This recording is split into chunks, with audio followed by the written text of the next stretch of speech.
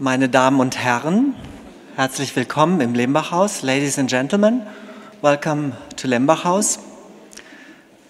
We have 2 seats in the second row. Anybody? It's a long ceremony.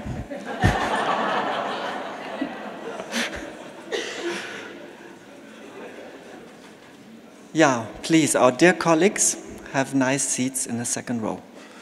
And I will speak in English and a little mixture of Germany, and the ceremony, the Laudatio and the artist talk will be held in English. And it is a great pleasure and an honor to welcome Sheela Gowda to Lenbachhaus, the second artist to whom the Maria Lassnig Preis is awarded. Welcome, Sheela.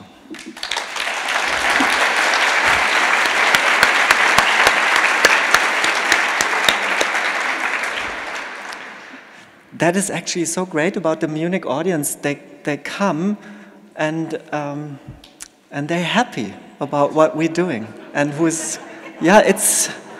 I worked in many cities. I love the audience here. And I, of course, welcome Christoph Storz. And I welcome our dear colleague from Milano, Vicente Todoli, who is the director of Hangar Bicocca and is hosting the current Sheela Gowda show, which will be the biggest Sheela Gowda show ever in the history of this planet, as it is the biggest art space I know. And however, I welcome my colleague Nuria Enguita, who is hosting the next Sheela Gowda show, which happens to be in Valencia in Spain, from Bombas Gens Art Center. And thank you for coming. And I welcome Sarah Jumaboy, who is here from the Courtauld Institute in London, and who will report this event to the papers in India. Thank you for coming. And I, of course, won't say that much about Sheela Gowda, as we invited another dear colleague from far away, Ute Bauer, the founding director of the Center for Contemporary Art in Singapore, and of course well known in Germany as for her part at the Documenta 11. She was curator there together with Okvi and Wesor. And she was the curator of the Berlin Biennale, the third one, and before she moved to Singapore, she was a professor at the MIT in Cambridge, and I won't say the state where Cambridge is in, because Germans cannot pronounce it. And she is very important for us, as she's not only doing the Laudatio, she nominated Sheela Gowda for the Maria Lassnig Prize. She brought her on the list, so it's very important that you're with us tonight and that you're helping us in celebrating Sheela. Thank you for coming. And of course, I welcome my very dear colleague Peter Pakesh, the chairman of the board of the Maria Lassnig Foundation, whose complete ideas were moving into the foundation and the prize.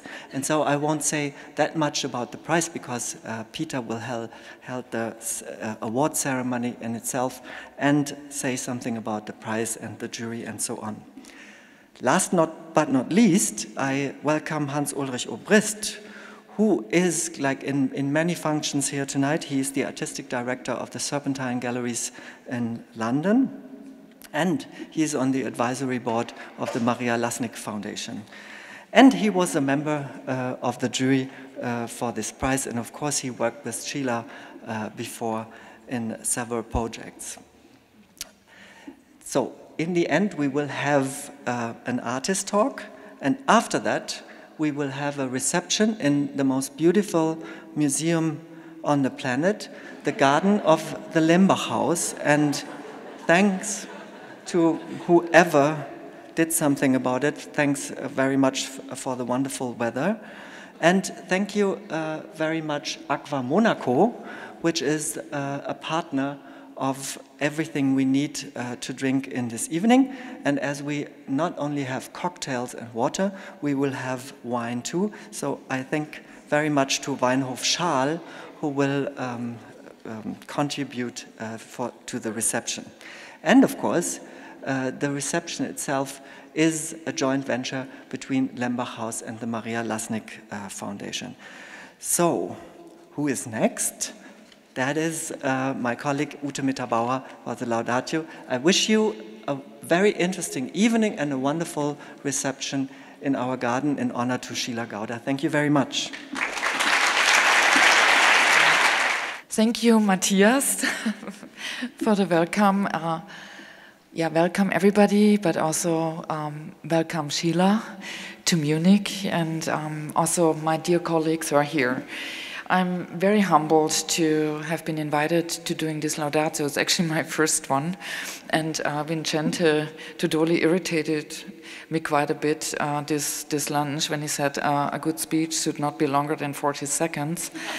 So I tried to find my bearings within that, and then Hans Ulrich introduced another threatening line, and that's all the speeches that failed. So let's see what we can do. I mean, we are here tonight to really celebrate and to honor a great artist, a female artist, and it's still sometimes necessary to point that out, and it's actually to celebrate two female artists. We actually begin with the amazing Maria Lassnig. Maria she would have been 100 years old this year, so it's indeed an amazing year. And you are surrounded by her works and that of the late Martin Kippenberger. And Maria is very interesting, and I think I'm not an expert of neither of the two. I'm neither an art historian either, so don't expect art historical explanation of Sheela's work. I hope this will happen in the show that will be curated in March by Eva Huttenlauch here, and I think you will hear more about the work, but I think today is also to celebrate what artists who embark on a very particular life, on a very self-determined life, in particular a life that female artists embark to discuss this a little bit and to really look into these outstanding achievements. And I also spoke with Hans Ulrich before, who has been actually very important for both of these artists. He knew Maria Lassnig also from his young age on, and also he met Sheela very early on when he worked on the Indian Highway. And I think it's really important in what moment we also embark to meet these artists when they find their own bearings and their own work. And I just want to mention that I had heard of Maria Lassnig before I actually met her, because a number of my friends who were actually filmmakers, animation filmmakers, were students of her. And so I always thought in the beginning she's an animation filmmaker. She has been the first female professor at the University of Applied Arts to teach also this genre. And although she initially studied painting, she went on to New York and studied animation film at the School of Visual Arts. And so it's very interesting how also Maria was this multidisciplinary artist and who really moved and worked across many disciplines. And what is so outstanding also on Maria is her wit and her humor, and I hope you also watched the film that I had the pleasure to see this afternoon here, to see that. And she would have been, I think, amazed and been in an amazing conversation with Sheela to also talk about what does it mean, a self-determined artistic life. Yeah, here we see Sheela Gowda in an installation of her large-scale overview exhibition that Matthias just mentioned, titled Remains, at the Pirelli hangar Bicocca, and it is a hangar. I think it's 15,000 square meters. Yeah, I think it's more or less, they say. But to master such a space, it indeed needs a master. And seeing images of that show, it also tells us again why you are awarded tonight with the Maria Lassnig Preis. It's to manage such a space with elegance, with sovereignty, with ease, is really exceptional. It is a very difficult space, and to really engage it in that way that you do with the series of your installation that you have worked on over the past decades is outstanding. Sheela initially grew up in a rural part of India. She is born in Bhadravati, in an industrial city in the Karnataka state in India. And she lived in the early years of her life in a more rural part of India. And I think this was also, and maybe later in the conversation with Hans Ulrich, you will say more about that. You are exposed also to the culture, the smell, the colors, and so of India, of the culture you live in. And I think it's very interesting how these elements later come back also into your work. Sheela studied at a number of schools in India, including the Vishwa Bharati University in Santinikan, which is the school that was founded by the Tagore family and got expanded under and is maybe more known through the impact that the Nobel laureate in literature Rabindranath Tagore had, and as an educator there very influential in terms of modern literature and modern art. And I also think it's important to highlight this because, of course, some of us know that you studied also painting at the Royal College of Art in London, but I think a school like the Vishwa Bharati University has been so essential to many great artists. And you also studied there with you studied there with really significant and important teachers and who had a big impact. And I think to really see this formation before you embarked basically to London to continue your studies in painting is quite crucial to note. And what is interesting, when Sheela moved back from London to India, she kind of like left painting slowly aside.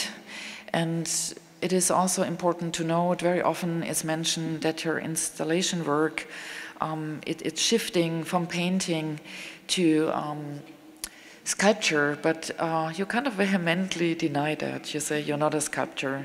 And looking carefully through the work, one also really sees that it's kind of an expansion of painting and of drawing into the three-dimensional to really extend this practice. And you say lines were very crucial for your work to really look into composition in space. And I think it's, if we talk about an expanded notion of painting, I think this is indeed what you do in your practice.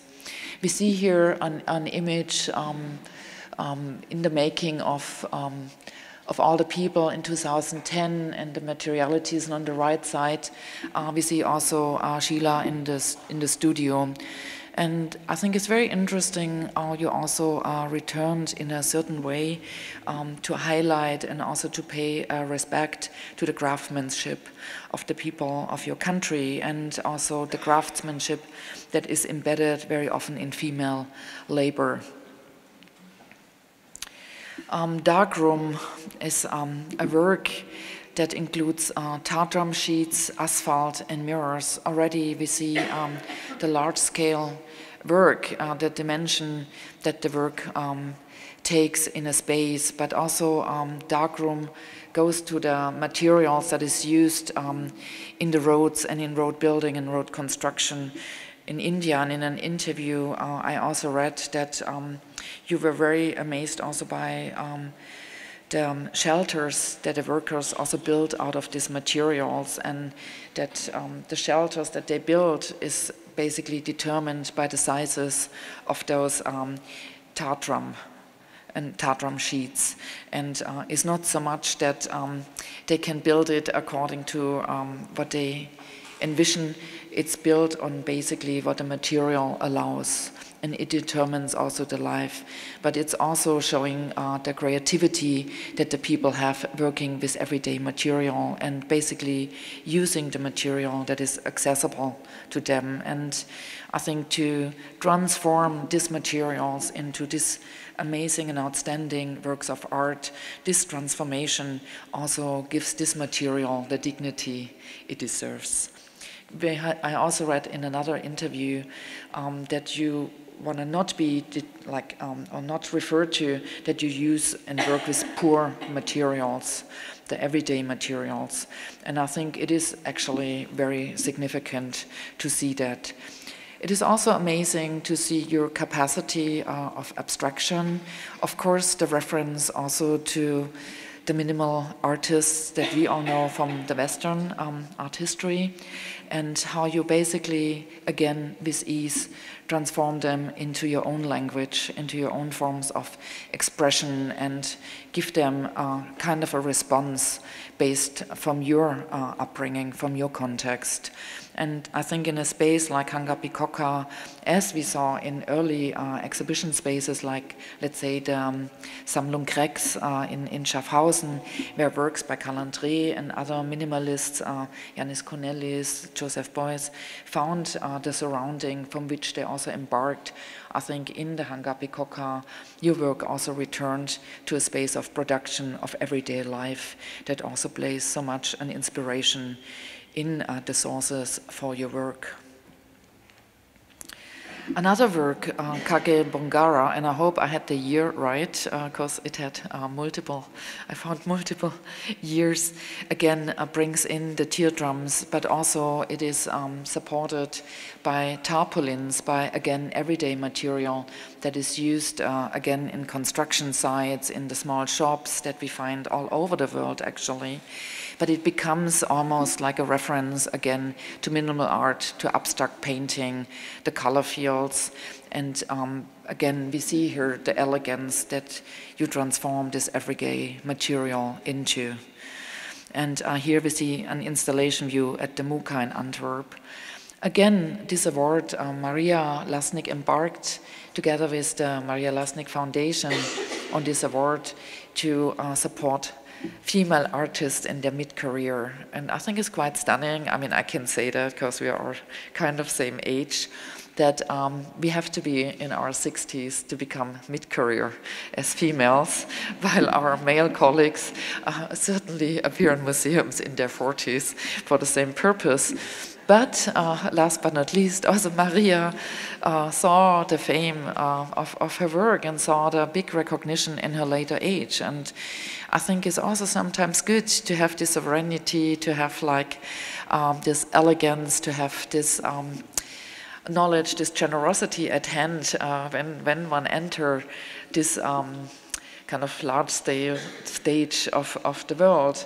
But I was quite amazed when I read through the CV and the exhibition spaces. I mean, from Sheela, it's ranging from, of course, she had been exhibited in many galleries, but like basically the who is who of galleries I mean public galleries and museums. You have been presented over so many years, and still this is now, I think, the large upcoming first solo show that you will have in Germany after your work that impressed me so much at Documenta 12 in Kassel in 2007. Yeah, and Tell Him of My Pain was the work that was in a very difficult space. It's the last floor of the Museum Friderizianum, and again, I was quite stunned how basically 250 meters of red cord could create such a presence, and yeah, like it's basically taking over this whole floor. It's very interesting again, and Tell Him of My Pain is also kind of a reference of female labor. And what one does not see here is like these cords are kind of like interconnected with needles, like I think it was 108 needles that stitched all of these cords together, and is a reference to all the labor of the women in India. Also the color, the kumkum, out of kumkum pigment, which is made of turmeric, and is also a very important spiritual color. It's actually, those of you know in India, of the coding of the women, the dot that you sometimes find in the middle of their face, also indicating their state of being married or unmarried, is this color. So the use of incense, of this cultural codes of her country, getting transformed in abstract artworks, basically also referencing Western art history. I think this ability to transform and interweave those histories is quite outstanding. Yeah, the work Behold works with another natural material. It is actually hair, interwoven hair that is drawn again to cords. And here you see it in this kind of like metal holdings, like put into the wall. It's like stairs that go upwards. And I saw an image where you basically pointed to these hairs used as kind of like ropes that potentially also give kind of protection to buses and to trucks in India, like they're like a cord at a windshield of those cars, and how these are interwoven now to this large amount like of ropes that going through the space, again, is quite outstanding. And another work that of which I don't have an image now here is also making two big black squares, also in reference to Malevich, made out of those cords of hair. And I think this connectivity to the tactility of these materials, the smell, the haptical, is really also giving a very different dimension to what we can do initially in painting. Also, I think we see this work now, I think it also belongs to Tate Modern in the meantime. And again, to have artists of this outstanding quality in collections around the world has not been a given. I would say even when we embarked on our careers, it was not a given that we would end up either as curators or as artists in those spaces. So I think a lot has changed in that respect, but also it meant a lot of belief in oneself, belief in yourself, and the decades basically of sustaining such a practice without getting like kind of, as Maria Lassnig always said, like thrown into despair and doubts. It is here is very interesting to see another work stop over in the first Kochi Mutsiris biennial, and actually it points out the way Kochi Mutsiris has been a very important harbor in the spice trade at the Silk Road, and until today Kerala state is very important for the production of spices and is still a very important maritime harbor. And I think the pointing of this work that actually has been made in collaboration with Christoph Storz gives a different impression again to the interaction of space and your reaction to each locality and to each space as such. Yeah, how you measure that space and how you reinstall your work with every iteration is also quite, one could say, not only mesmerizing, but magic. Protest My Son in Martians, which was an installation at the, seen here as an installation at the Guangzhou Biennial in 2014, also brings another side of Sheela's work, photographs that she takes out of everyday media. Sheela refers quite,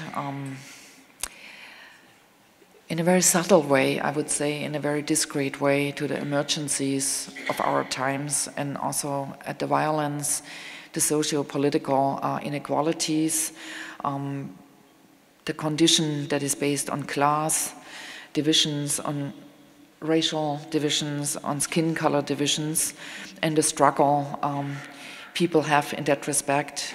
But she never does this in a spectacular way or never in a foregrounding way. It's always in a very modest and in a very humble way.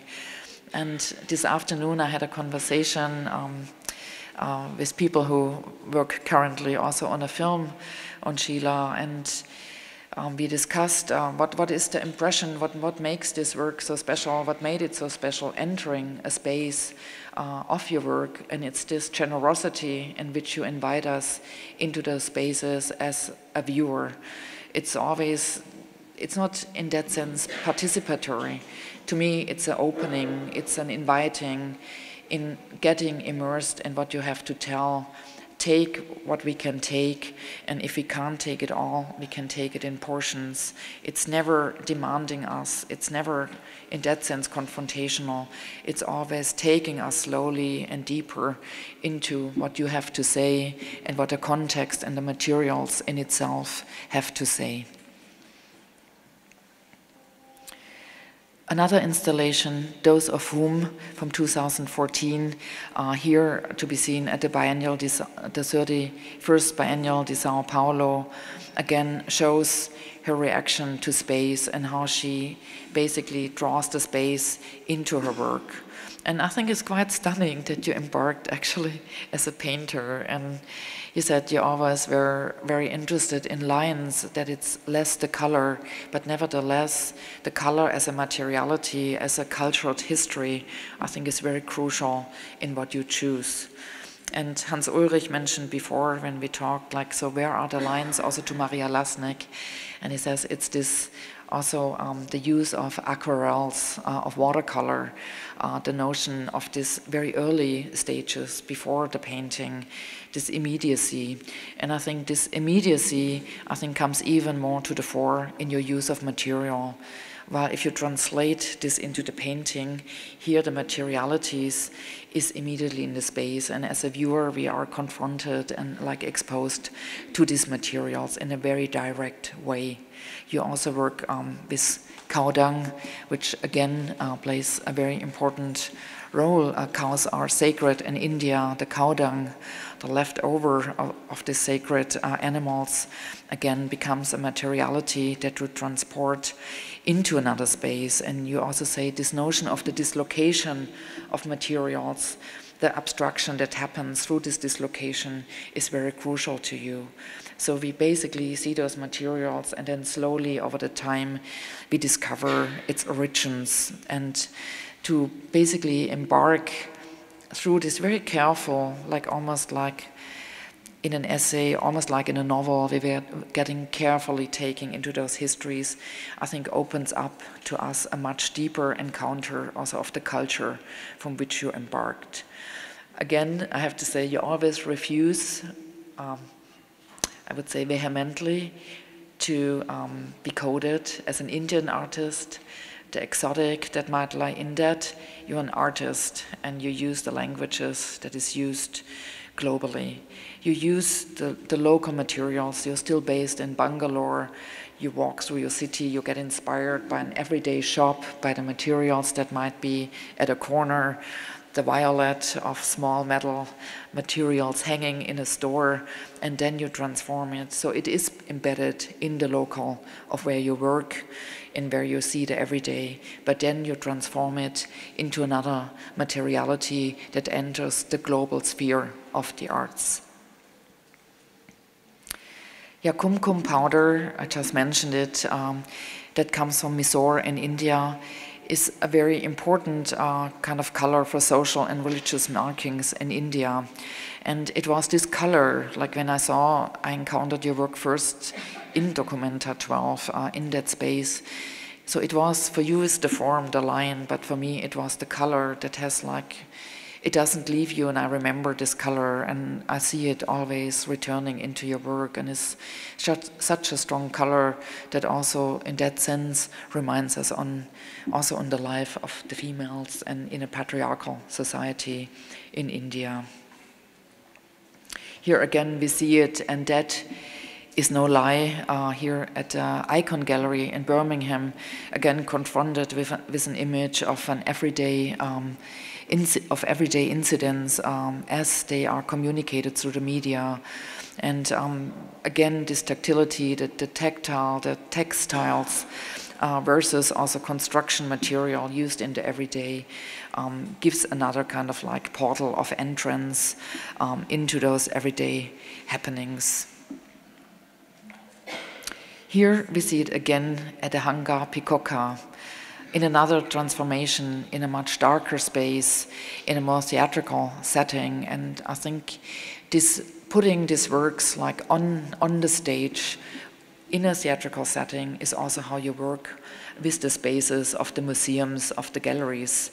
They expose and they isolate and highlight these materials to give them to us, to a deeper look, to take them out of their everyday use, where they might get lost and we oversee them.